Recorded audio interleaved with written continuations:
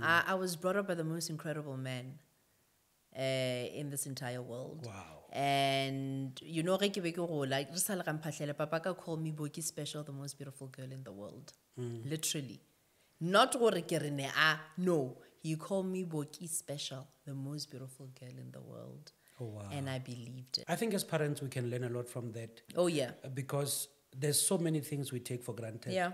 And the conversation we have with kids. Yeah. And discouraging them to do things. Yeah. Yes. A person wanting to construction something, something, you're thinking, can't you regular engineer? Exactly. It's just a small sample. Yeah. Of footballers. They just take one or two, ne? Yeah. And now they want to paint it like everyone. And I was stuck at home with my dad, and I can only imagine what my dad didn't know what to do. You know, so when he would hear of the pageants, he just kept taking me there. And you know, I just kept losing because back then, you know, the darker you are, you're not going to. Be careful. You have to watch what they're watching. There's a lot that they're being taught, and it seems innocent, and it's not. That's how we met. So as I was walking in, he was about to leave, and then his manager, he was like, manager. No. This is, no, the manager. But one moment you're the girl next door, and the next day you are the girl that most South African little girls look up to. Always had this thing of if they don't want me to win, they better not put me in the top 5. Because you're going to smash I'm gonna that. kill it. I don't care how hot those girls looked. Yeah. I knew that if they give me that microphone, there's no way in hell you were going to crown somebody else. And that was my superpower.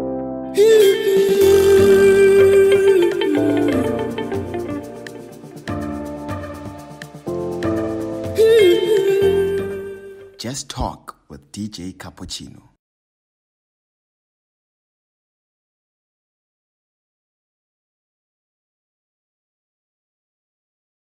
Escape to the luxurious Meropa Hotel in Polokwane and immerse yourself in a world of Moroccan-inspired grandeur. With 54 standard rooms and 4 luxurious suites, our hotel offers affordable accommodation options tailored to suit your needs. Whether planning a conference or seeking a weekend escape, our hotel provides the perfect setting for your next adventure. For bookings, email sunmeropahotel@suninternational.com or call our hotel reception on 015-290-5400.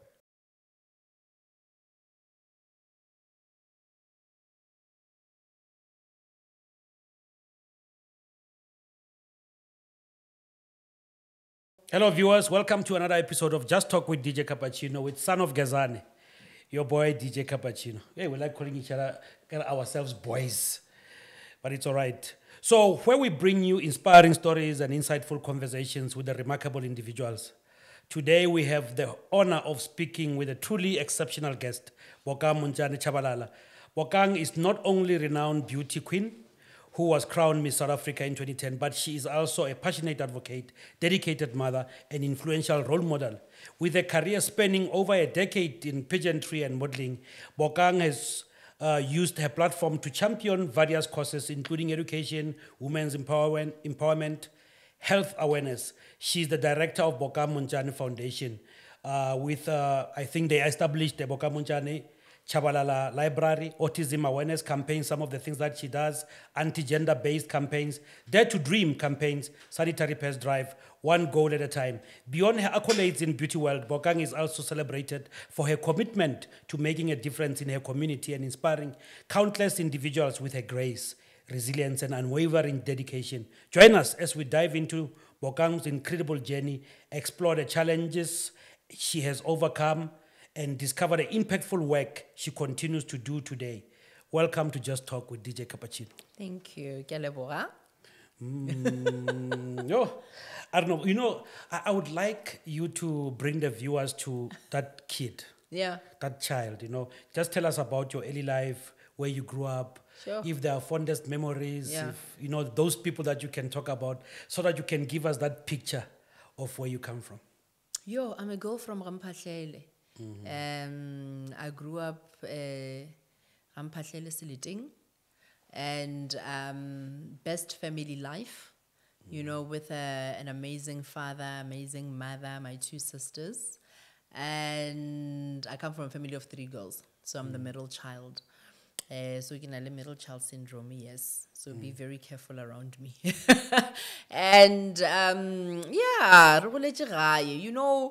you know what? I always say, a lot of people oftentimes, you know, when you talk about a village, I mean, we later moved to Polokwane, but when you talk about a village, people think poverty, and people don't understand what you literally have the richest life if you grew up in a village. Yes. You know, a whole, complete, fulfilling life, and that's the life I had. Mo e leng gore, mme wa ka next door no swana le ge le motswadi wa gago.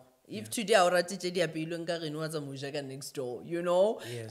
Mme o mongwe mo strateng sa gago ge ya go roma o aya, you know. She can easily say Bokang go tsamaya yo reka borotho o borege mara o tlo ya because ke motswadi, you know. So I literally grew up in that environment. E leng gore tshwana le batho ba bantši ba leng gore ba goletse gae. And then of course I think around the time of, obviously after democracy, 1995, then we moved to Polokwane. And a very shocking experience, you can imagine, for a black little girl.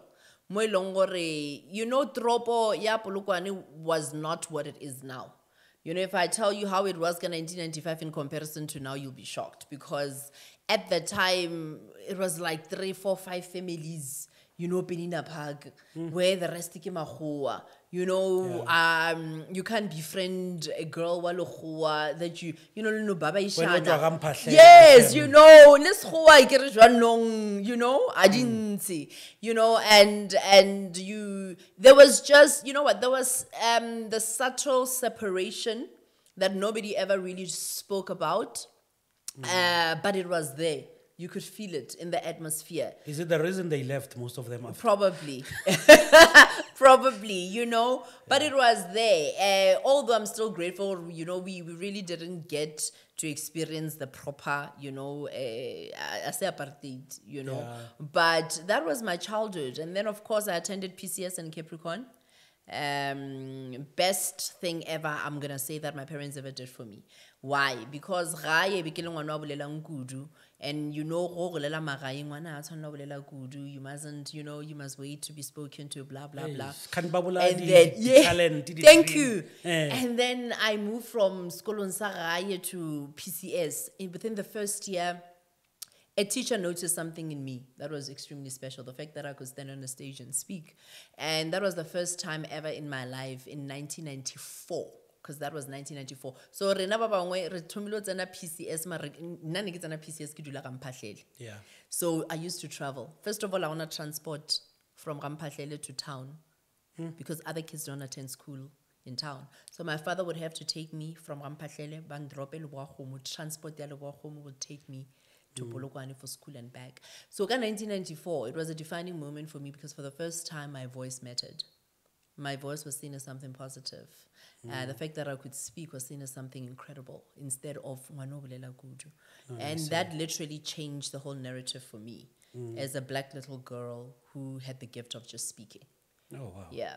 But do you think there's a moment in your childhood that shaped the person that you are? My father. Like from primary school? The way I was brought up by the most incredible man in this entire world. Wow. And you know, like Papa called me Boki Special, the most beautiful girl in the world. Literally. Not no. He called me Boki Special, the most beautiful girl in the world. Oh, wow. And I believed it. Oh, he instilled it in you. I believed it. Yeah. You could never tell me I'm not incredible. You could never tell me I'm not beautiful. You could never tell me I'm not enough. You see this thing, Thank you. The power of a parent's spoken word upon a child. I learned it from my father. Oh, that's powerful. And so that is what shaped my entire life. How I was raised, the type of a home I was raised in, the fact that I grew up in a home where I was told I can do anything and be anything. And I always say, you know, my parents gave us the gift of choice. Literally, everything they did, every single sacrifice, it was so I could choose to be anything and anything that I wanted to be in this Dream world. big and believe you can Bona, achieve there was dreams. never a limit. I've never grown up till this day. I'm thinking of doing this, and then papaka or mamaka bara, you can't. Every single thing I went to my parents with, I'm thinking of always, you can do it. You can do it. I was literally allowed to try anything, fall flat on my face. They were always there to pick me up. But never, ever have I heard my parents saying you can't. Ever. In my whole entire life till today. I think as parents, we can learn a lot from that. Oh, yeah. Because there's so many things we take for granted. Yeah. And the conversation we have with kids. Yeah. And discouraging them to Ooh, do things. yeah. Yes. A person wanting to construction something, kadika something, sakamonto. You're thinking can't you regular engineer? Exactly. No, I see. But what inspired you to pursue the career in pageantry? Was it after you started speaking? When did you realize extraordinary? I don't look like many other kids from next door. I'm just me, and then I'm going to do my thing. I actually just fell into it because of my dad. So my mother worked far. Mama kan babereka ga sekhukhune, and so my dad, I was stuck at home with my dad. And I can only imagine what my dad didn't know what to do. So when he would hear of the pageants, he just kept taking me there. And I just kept losing because back then, the darker you are, you're not going to win. And I remember one day asking him, Papa, why did I'll never forget it because the pageant was in Luwahomo. And I remember a driver down Ritlofita. I just remembered saying where I asked him the question. And I asked him, Papa, why didn't I win? And his response was, because I was. And his response was, and I said, what is wrong with the judges? He said, did you see how ugly they are? Ugly people always choose ugly. They didn't choose you because you're so beautiful. Oh, wow. And it was a defining moment for me because I learned when I don't get something, it's not because I'm not good enough. It could be the problem, but probably not a problem. It's always somebody else. But it's never me. I'm always enough.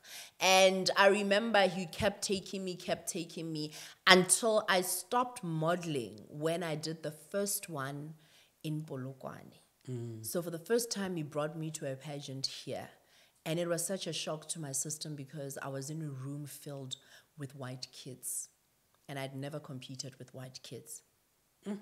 And these children, their hair was done, their faces were done. Never buried the princess just take it when a TV. Trained to speak in Thank you. public and rehearsed. And I'll never forget, it was Little Miss Petersburg. And I made it into the top 5 with no training, no word of English. A village champion. Exactly. But it did something to me. And I remember I cried. And my dad said, if you don't want to do it anymore, you don't have to do it. And I said, I don't want to. And then I left it for years. After matric, I took a gap year, and then I got bored during my gap year. And then I thought, what can I do to keep busy? And then there was a modeling school. Okay. Somewhere in Polokwane. And then I went, and then I did the first pageant within the first month, I won. The next one in 3 months' time, I won. And then it was Miss Teen Limpopo, I won. Win, no matter And then what. I was like, maybe I'm onto something here. Maybe Papa was onto something. Yeah. So for me, that's when I realized, especially Miss Teen Limpopo, this is it. I can actually thrive in this. And for me, the biggest part, it wasn't even the modeling part of it. It was the fact that every single time I was in a pageant, I was given a microphone. And people got to hear me speak. I felt seen, I felt heard, I felt validated. Because That's I why. also realized at the level you competed, it's all about articulation and yes. how you respond. Oh, yeah. It's not even about, because more or less all of you look good. Yeah. So now it's about what you say. No, most definitely. Yeah. I always had this thing of if they don't want me to win, they better not put me in the top 5. Because you're going to I'm smash gonna that. kill it. I don't care how hot those girls looked. Yeah. I knew that if they give me that microphone, Yeah. there's no way in hell you were going to crown somebody else. And that was my superpower. That was my strength. That's why I did pageants. Yeah. Because you're given an opportunity to stand on a stage and give an opinion about something that you're probably passionate about. Yes. That mattered more to me than being in swimwear. Yeah. And 2010 came. We had World Cup. The first goal, Bafana Bafana.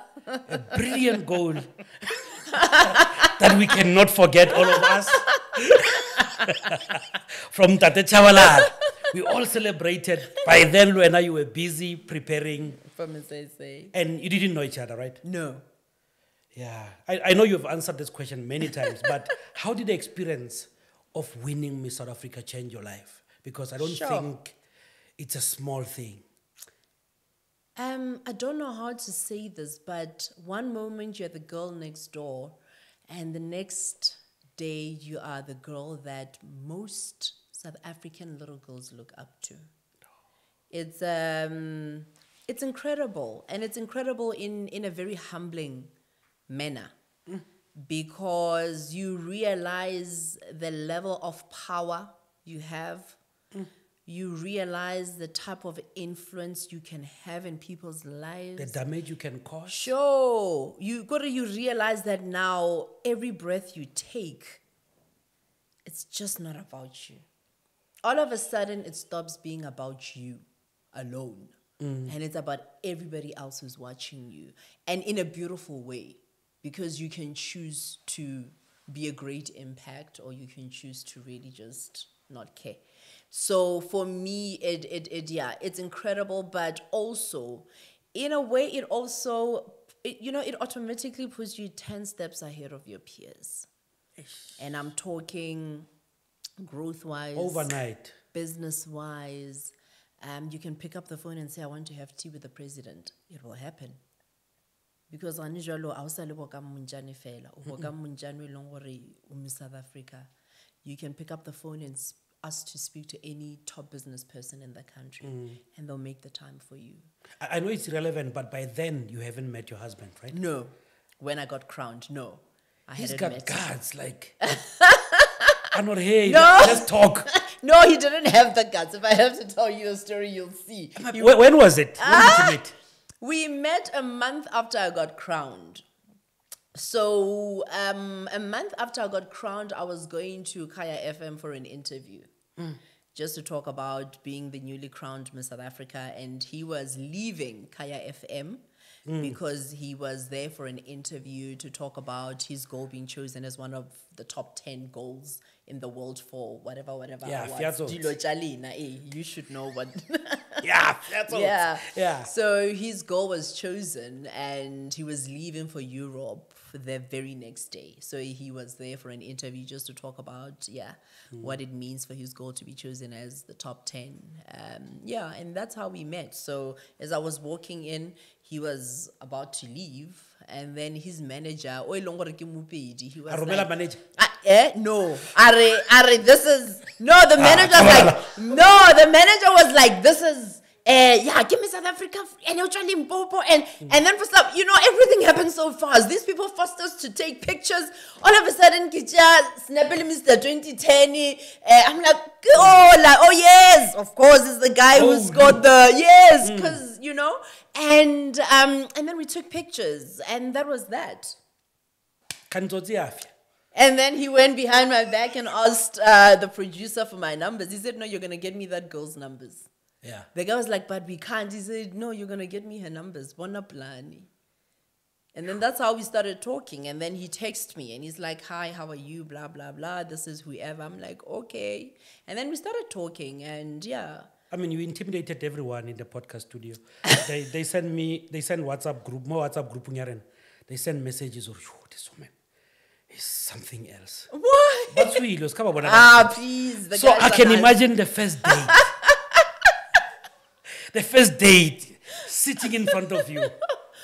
No, it was okay. We were, I mean, I wouldn't even call it a first date because, as we were talking, and I mean, the interest from his side was there. On my side, it was like, no, not yet. I'm not. Was he drinking water quickly? No, he was well behaved.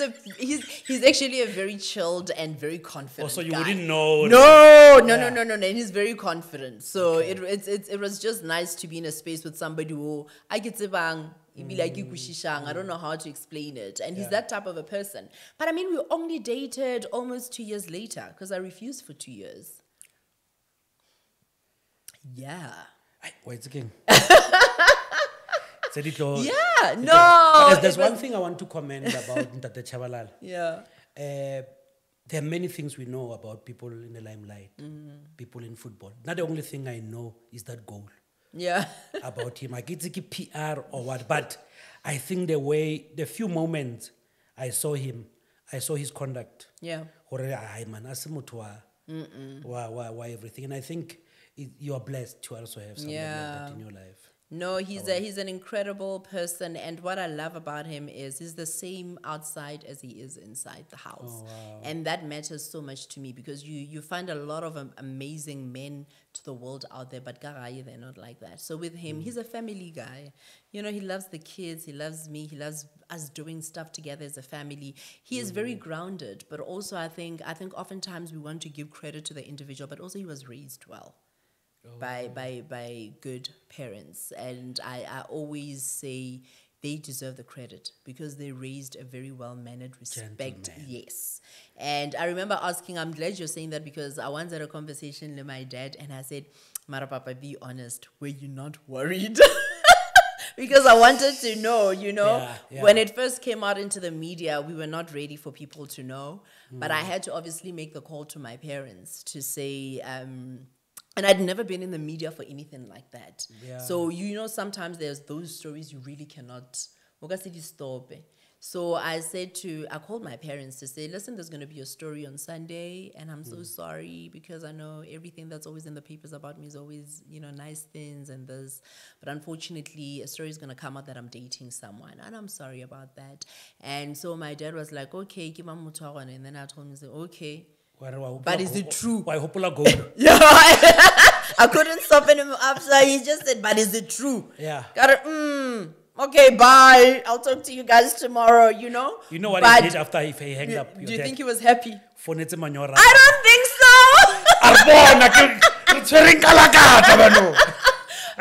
But yeah, and I asked him about a year or 2 years back, and I said, Mara Papa, be honest, were you not worried about the fact that, what they write about footballers, always negative stuff? I said, were you not worried? Because my dad loves him, and my dad is a huge Kaizer Chiefs fan.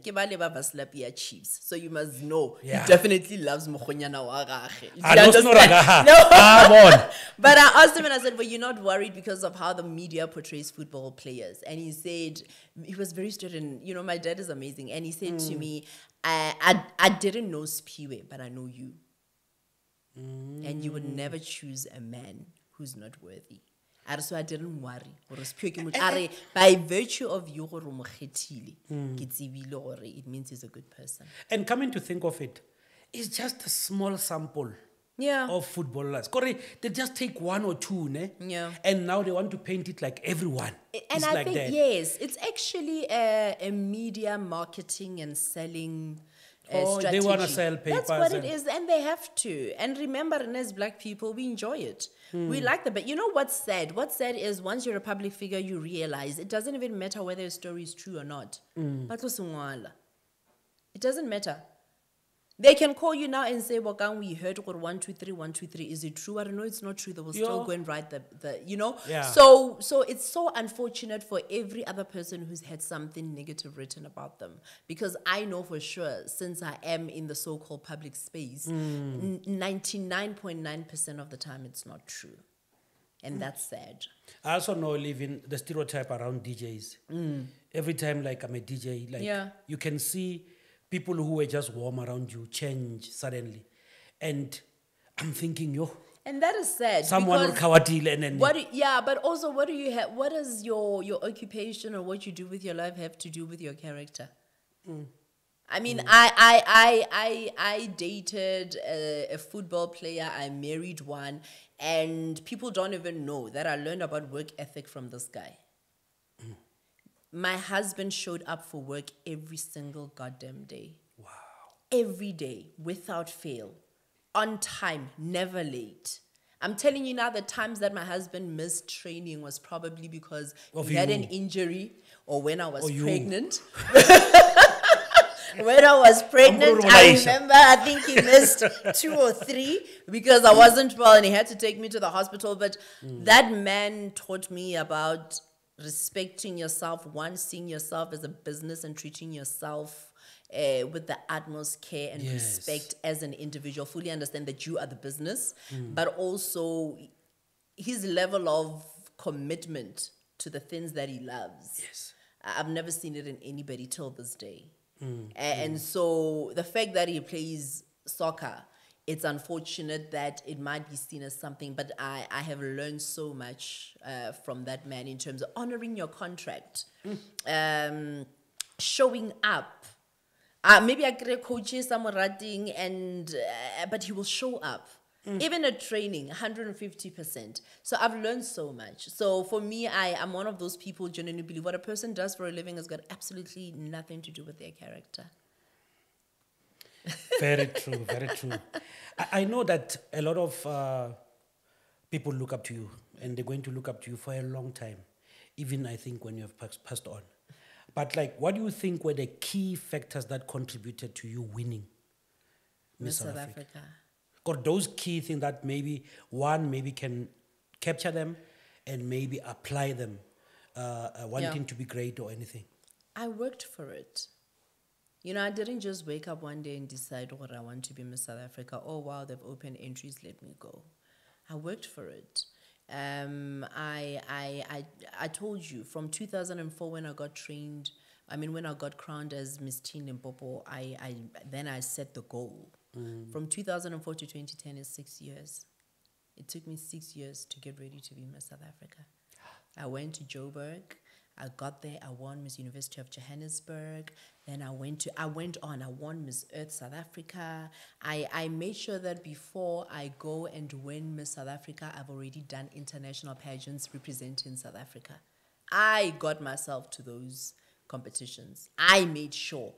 I wanted to make sure that I was so skilled, trained, and ready for that title. That's how much I wanted it. And you had to read a lot. I had to read so much to enlighten myself, to get to know myself as well, to stand on your truth. That's, I'll give you a basic example. I remember Amy as a couple of us, because when we started off, it was like 7,000 whatever girls, and, they'll cut it down. But also the interviews are not one-on-ones at that stage. Yeah, keep those ones. Yes, yeah. And then Bakate. And I remember there was one interview whereby Riemi, I think there was 10 of us in a room in front of a panel of judges, and they asked every single girl the same question. It was around the time ya strike sa my teacher and my nurse. Like you answer while everyone is there. Yeah. And they were asking about the strike. What do you think about the strike? Because I can't, my nurse and my teacher were not working. They decided we're not going to work. Government is not paying us enough. So now they asked every single girl that question. And every single girl said it was wrong, it is terrible, people must show up for work, blah, blah, blah.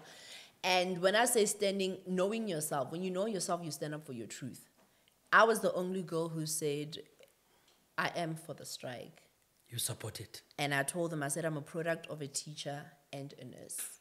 And if the question you're asking me is, should my father have more resources as a principal? My father is a principal, he's a clerk, he's even a teacher. In a village school. He has no electricity, he has no computer. He must leave Meroko, when he gets home, he must start with typing his own things and question papers. And he does the job, 3 people. And you remember those long time when they type a question paper, one mistake, you must start all over again. I want this thing out. No. And I told them, and I said, if you're asking me if the government shouldn't give my father enough resources, my answer is he should be striking, because he deserves to be in a work environment that's healthy enough for him to do his job. A different point of view. I said, my mother is a nurse, and I have watched my mother working 12 hours a day, from 7 to 7. And if the question you're asking me, should my mother, as a public servant, be paid more? My answer is yes. With limited resources. I want the bandage. Sometimes I want even the glove of safety, handles a patient. And so one of the answers to your question is know yourself, stay true to yourself, stand up for what you believe in, be authentic, be honest, be direct. Don't be apologetic about who you are and what you stand for. And whether they like you or not, that's on them. Where now when you go into any space and you say, this is who I am, and I'm not even apologizing for it, the right people will see you. The right people will see value. So for me, I worked hard for it, but I worked on myself. I worked on my body. I mean, I'm a curvy girl naturally, and I was like, okay, here and there. Gym is still, you know, let me make sure. I don't want to be skinny, but let me make sure that you fit. I must be comfortable in my own skin.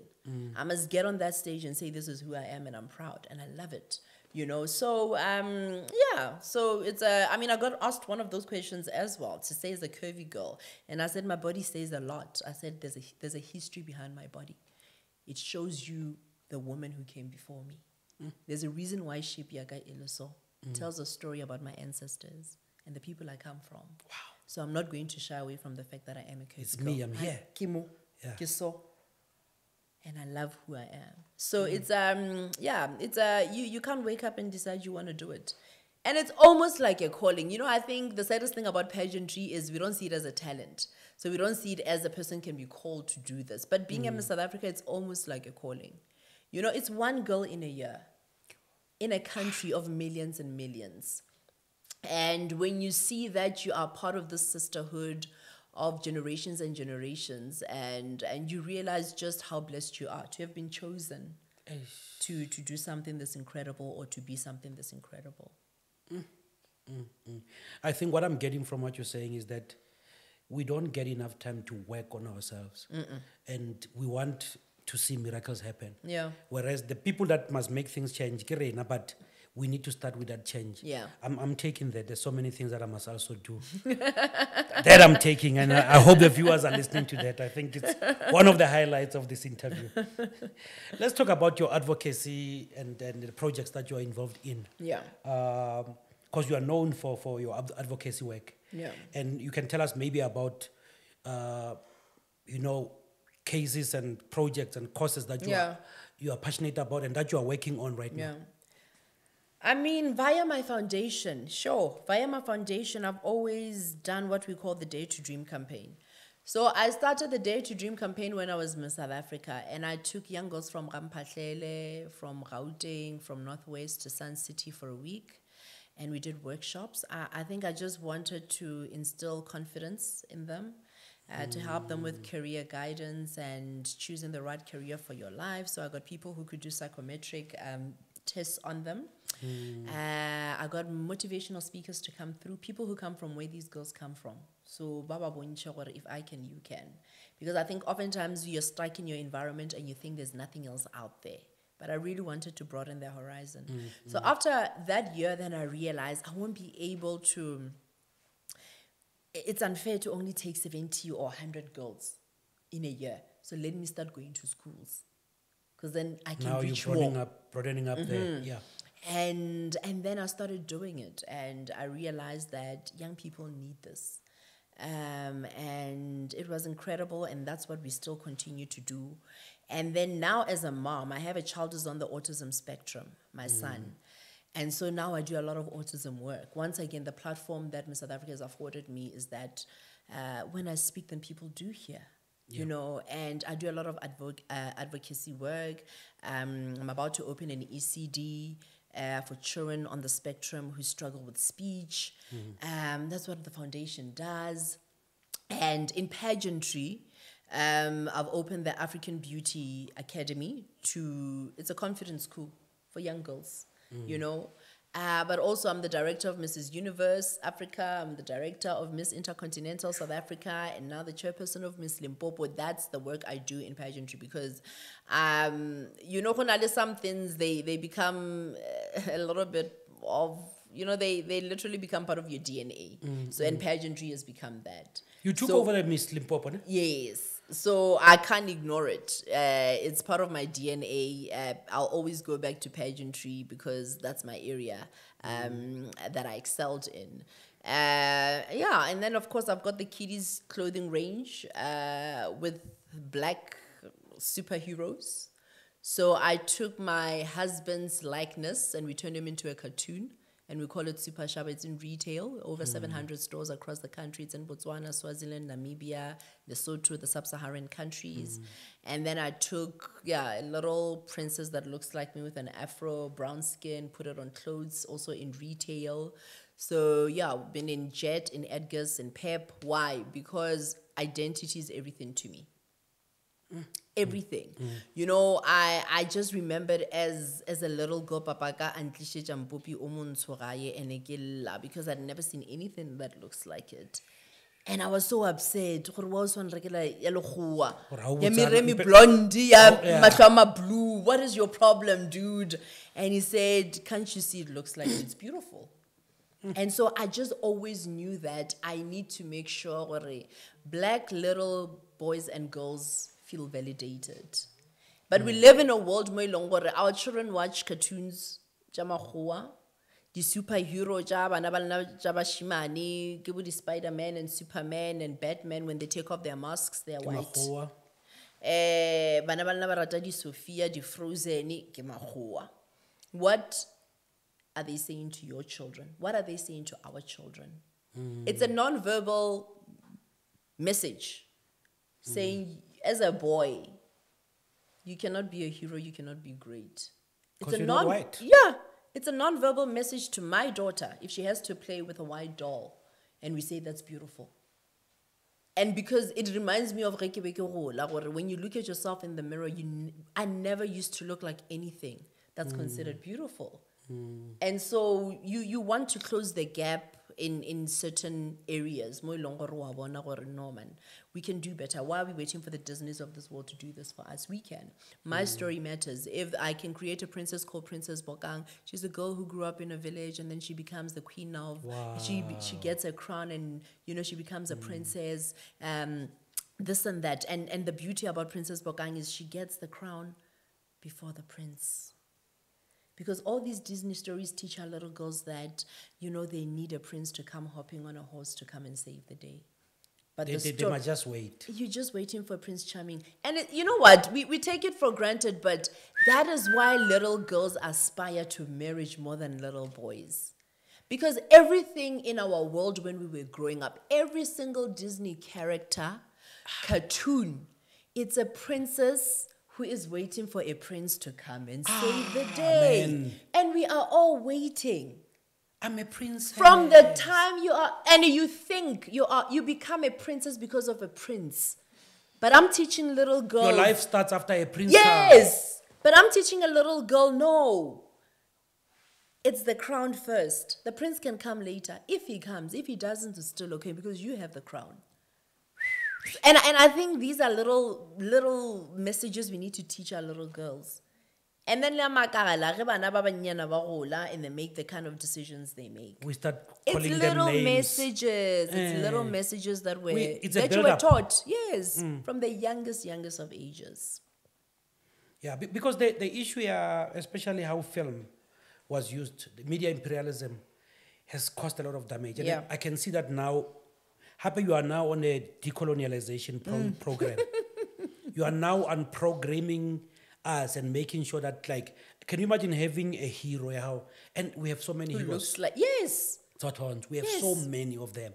Who are real people. You know what's so beautiful when we're doing a store activation or maybe a range activation and we're actually at a mall. And these kids are coming and then Babanas Piwe and they're like, oh, it's their hero is there. Yes. And then they see me, they're like, it's a real princess. Kibana. And they cannot believe I'm in the presence of a real princess. It's a real person. She looks like me. For some people they might think it's something small. It is so big and it's so needed and it's so important, especially for our black children. I'm worried now. My daughter said I'm a princess. You're wondering. I think she just. I'm wondering where was that coming from. I need to address that seriously. No, there's nothing wrong with little girls wanting to be princesses. I think it's the princess thing. You explained it very well. It's important for them to understand they are a princess on their own. Yes, it's got nothing to do with a prince. As a dad, that's something you must tell her. Yes, baby, you are a princess. You're beautiful. You're enough alone. Here's your crown. as your dad, I'm giving you your crown. And that's how you become a princess. In these movies, they get their crown only when the prince comes. Yes. Before that, Mutahona, what's making? It's either what abuse you, what being treated badly, or she's poor. And then the Prince Charming comes hopping along, takes her from wherever she is, puts her in a castle. Why can't we teach our little girls to build their own castles? Yeah, no. I think we're getting educated today. This is the kind of content we want, honestly, because if, as parents, we can really listen to what you're saying, we can change a lot of things, the coming generations, by just small actions of monitoring what your kids are consuming, what your kids are wearing. Yeah. You know, and now there's this Peppa Pig. I just see pigs, ne? And my daughter is so obsessed. There's a Peppa Pig show. She can't wait for it, and she knows them. Kamabito, George, what? George Le Peppa Pig, Mommy Pig, and Daddy Pig. Gringo. I know them very well. And be careful. You have to watch what they're watching. There's a lot that they're being taught, and it seems innocent, and it's not. They're injecting that. So much. And unfortunately for us, and I keep saying this, we are parents, we are busy. You know, like guys, just monitor TV to see what our kids are watching, but we actually have to pay. Because now our children are very different from the way there's too much access. We gave them this powerful smartphones and unlimited Wi-Fi. There's too much access. My son knows how to do things like, I literally feel old when I'm around him because, I know how my parents feel. Airtime. You know, now I know what it feels to be a parent because he understands, he maneuvers around technology in a way that I can't even comprehend. There was a time when we couldn't find a remote, so all the TVs in the house get a certain brand. There's only one TV that's a different brand. And remote meaning get one for that TV, I get, because and we couldn't find the remote. My son took his tablet and turned it into a remote. Now I changed her TV, got tablet. Yeah, a control. Got tablet. Yeah. And we're like, so he is, you know, you have to be so careful. With the YouTube, what are they watching? What do they have access to? In trouble. They are. There's you know, the beauty of access, but there's also the downside to access. And our kids have too much access. I look at my children. My son is 9 and my daughter is 3, turning 4. They have too much access to a lot of things, and it's not always good.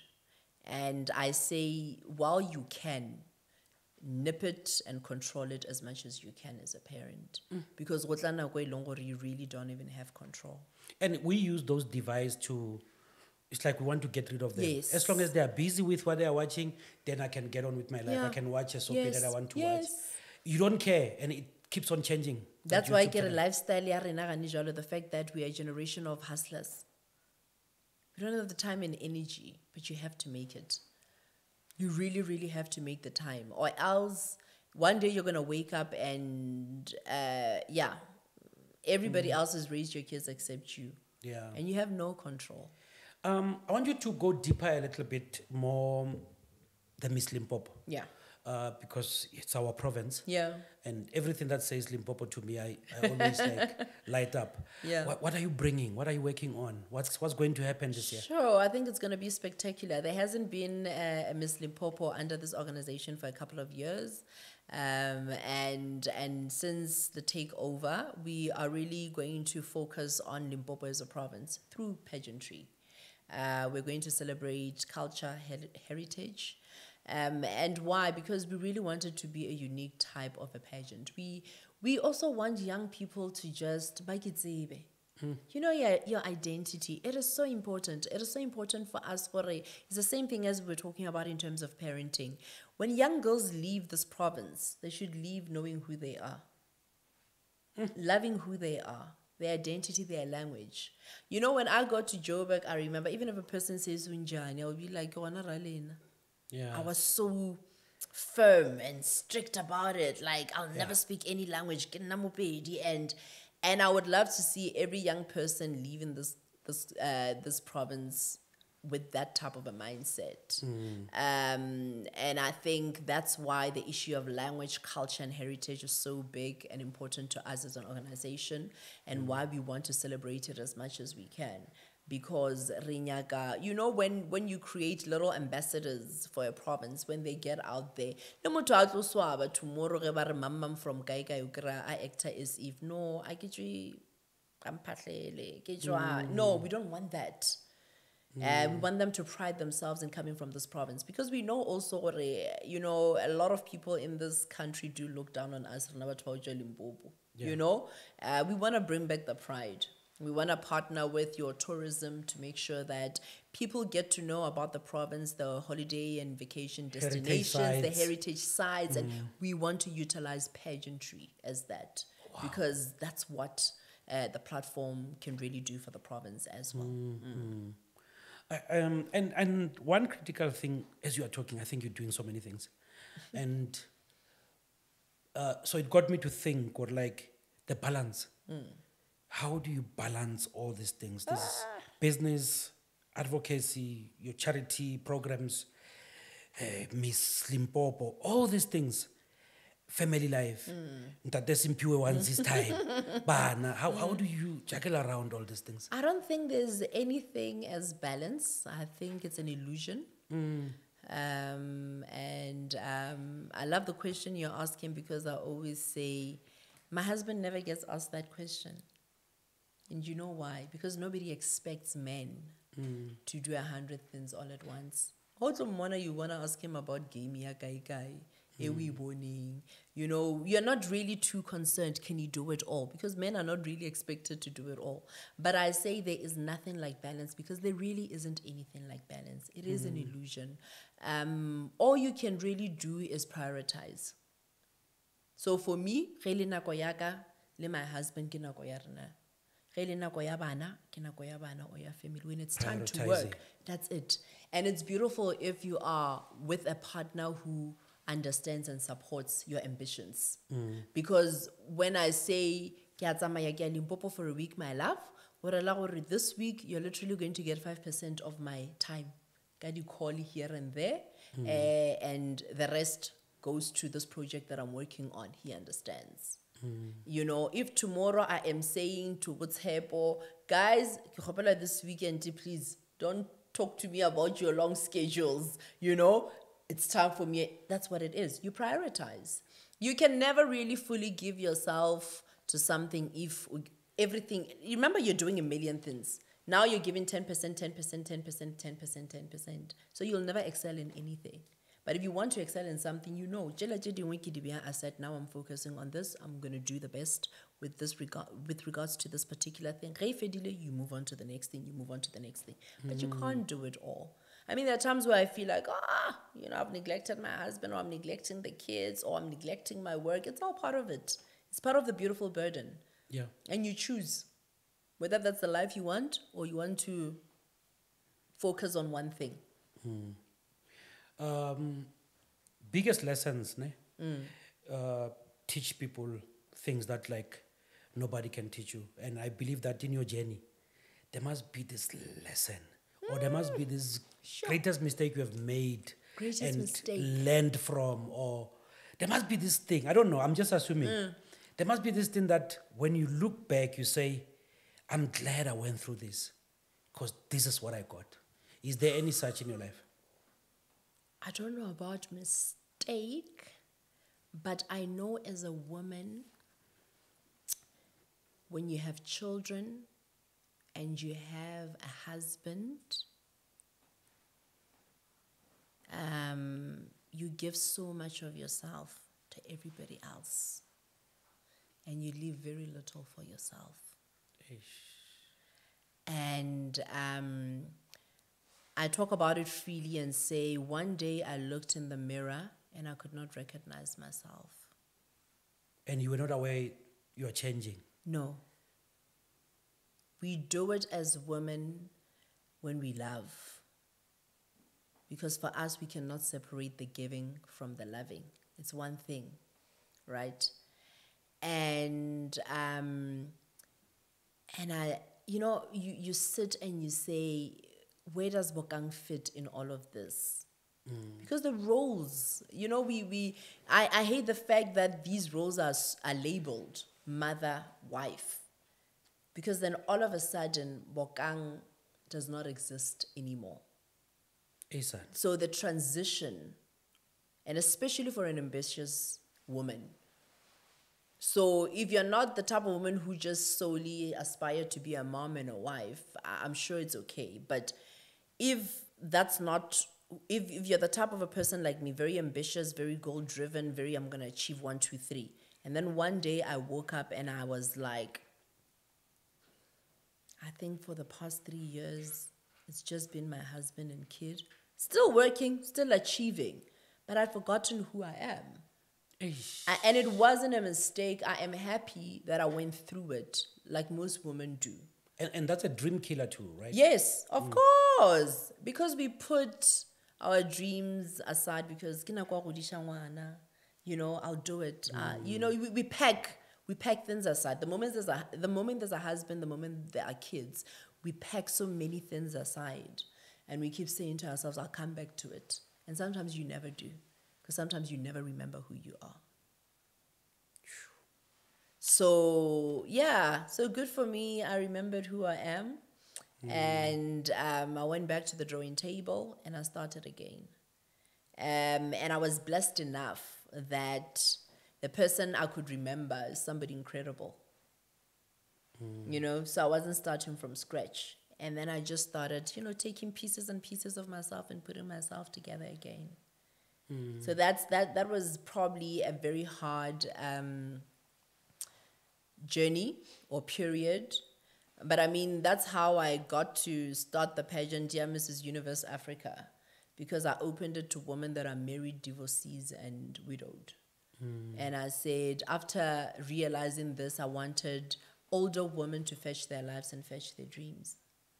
Just in case you never got an opportunity to do Miss South Africa back then when you were young, like me, here's an opportunity. And it's not even about the pageantry, but remember I say I use pageantry as a tool for so many things. So in this part, I use it as a tool for older, more matured women to just remember who they are, because we do forget who we are. We do, in the process of loving, taking care of everybody else. So that for me was definitely one of a beautiful, hard experience, but it was so valuable. And I think the other one will just probably be raising a child who has autism. I think it tested my faith. I think it pushed me. I don't think I've ever fought for anyone as hard as I fought for my son, making sure the right resources were there for him and this and that.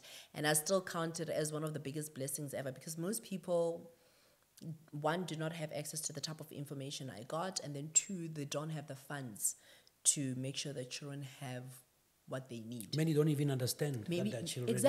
Exactly. And that's why I do the work that I do, because black people will come up with this story.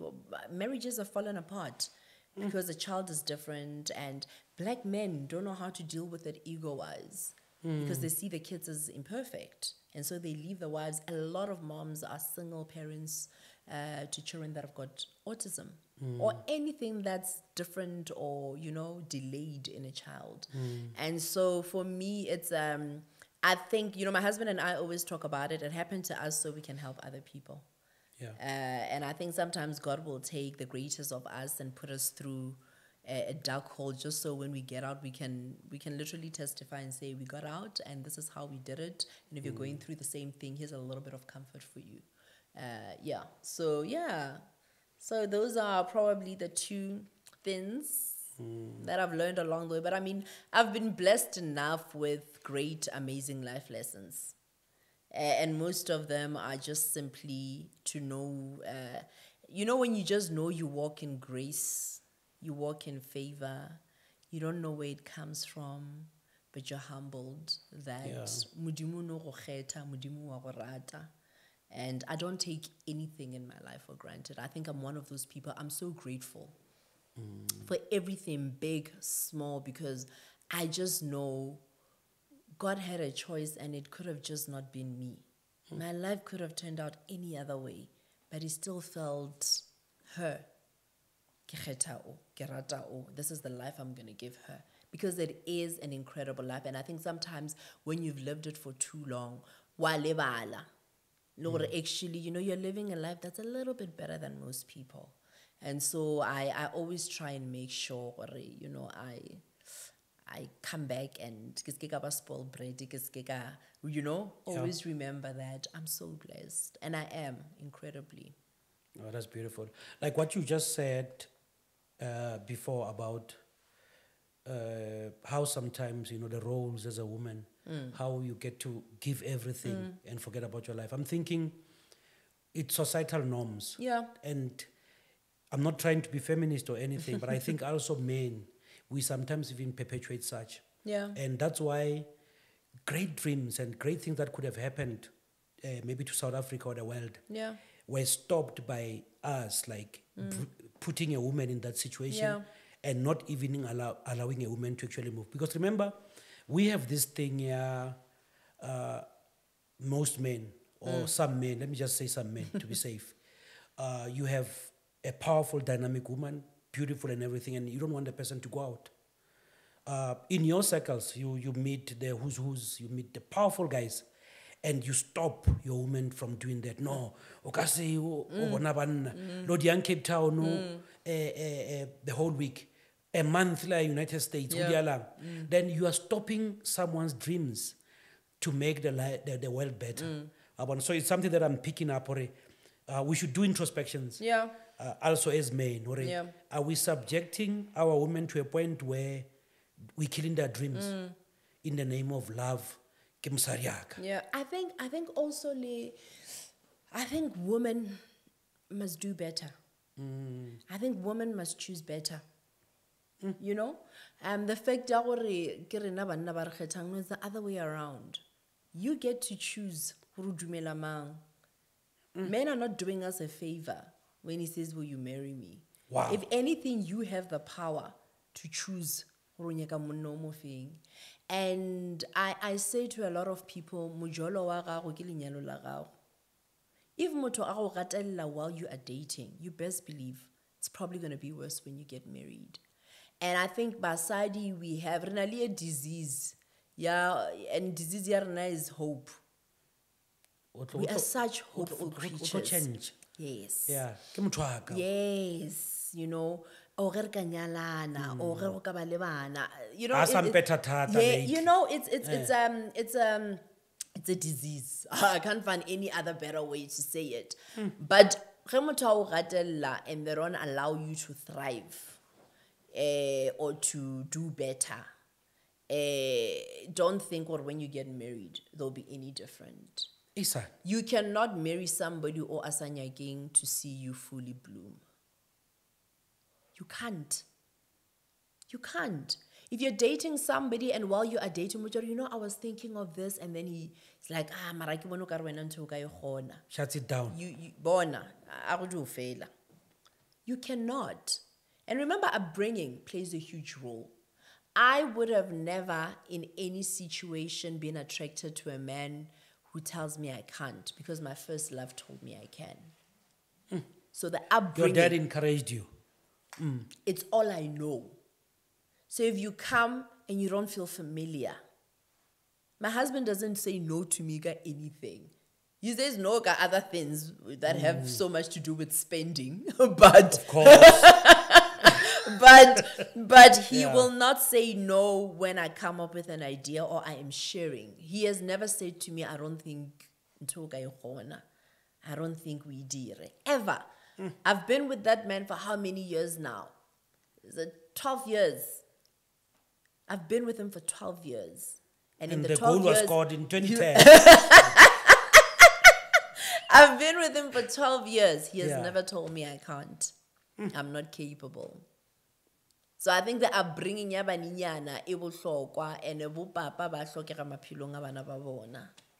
Fathers are needed.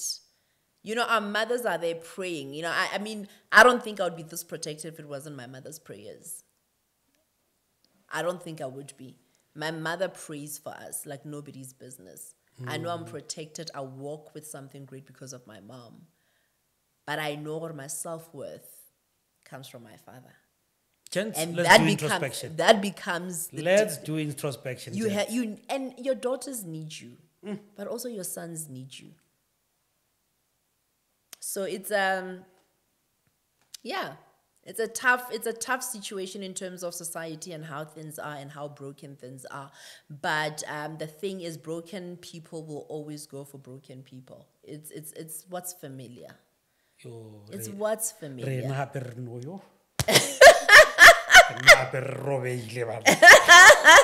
There's nothing like that, but yeah, it's So I just think whoever you choose to spend the rest of your life with will determine how high you fly. They'll determine how high you fly. Wow. Whoever you choose to spend the rest of your life with. Yeah. There's one key thing about being up there or being a public figure and a role model to many.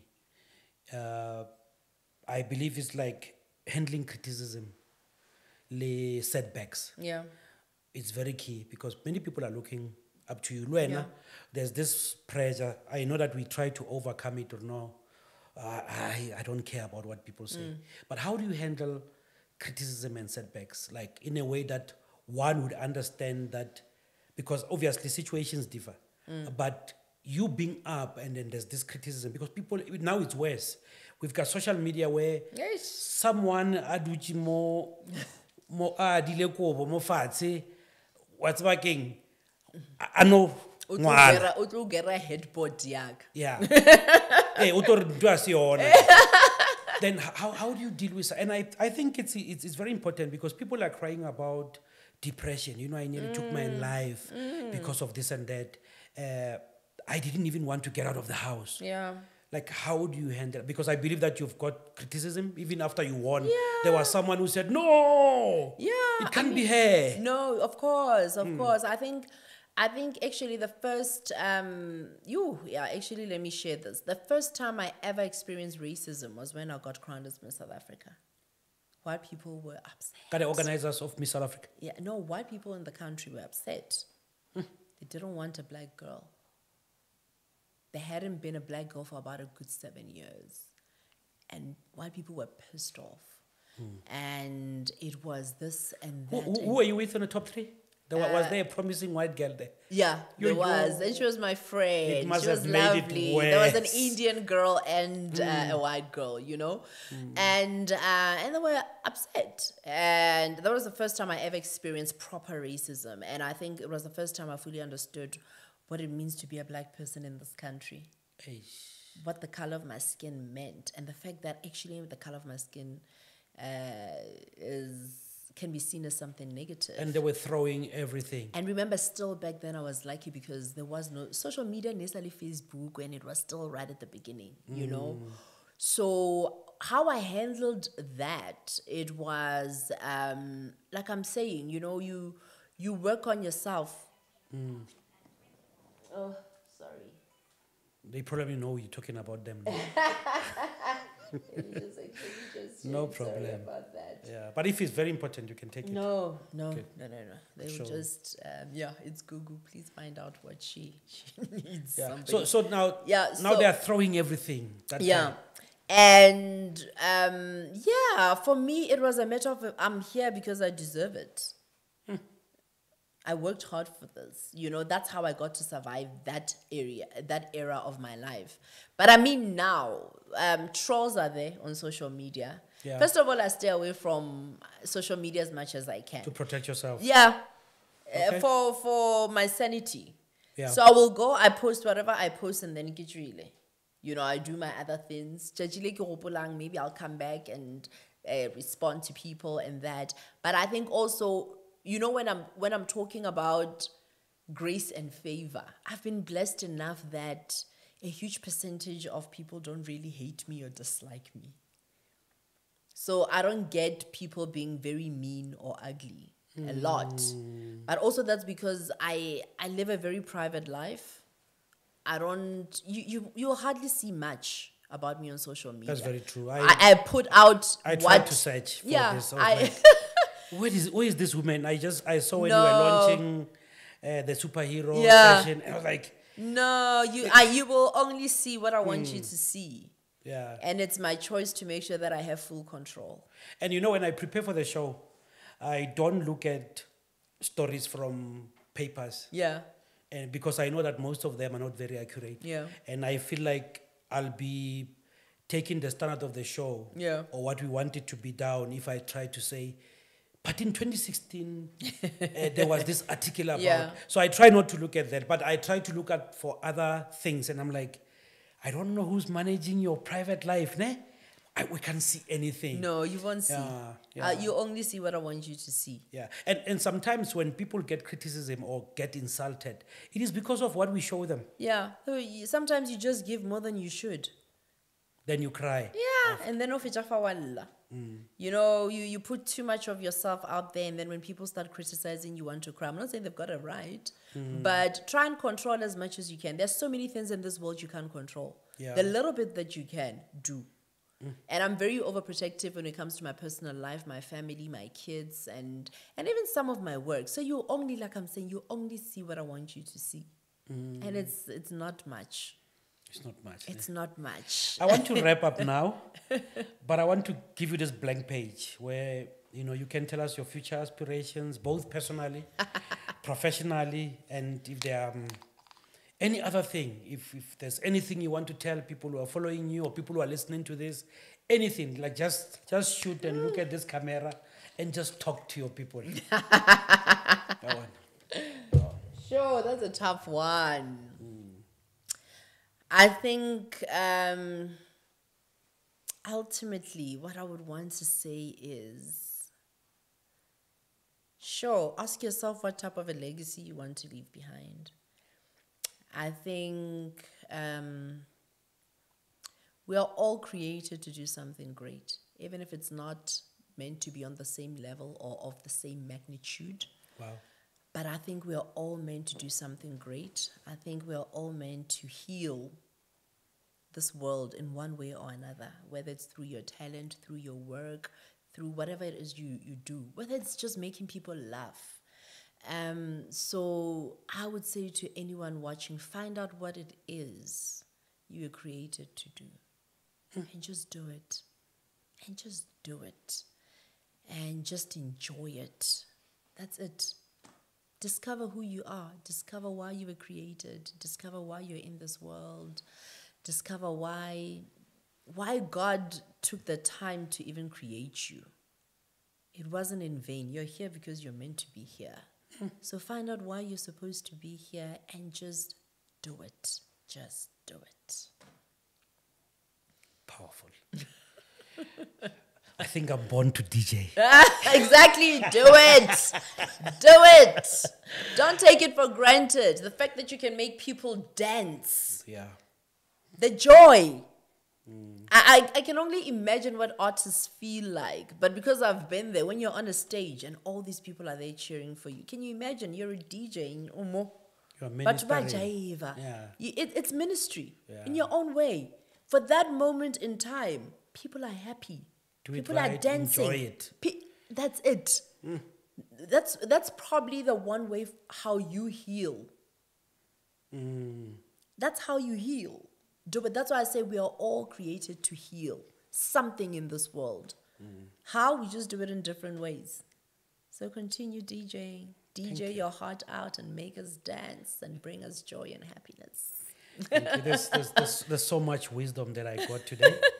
I can't wait to even listen again to this podcast. There's a lot of things that one can take, and I'm even believing what the people who are viewing this now, they are ticking and they are writing down because you are dropping gems that I believe if one can take them, nurture them, can actually make something better about life here, and can also make life for another person better. And thank you for coming to Just Talk. Thank with you. DJ Cappuccino. I had so much fun. Yeah.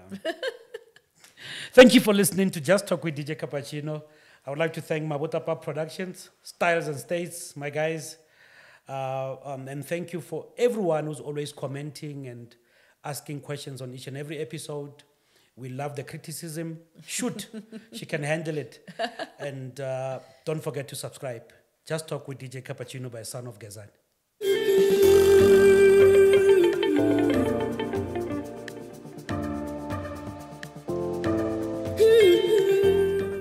Just Talk with DJ Cappuccino.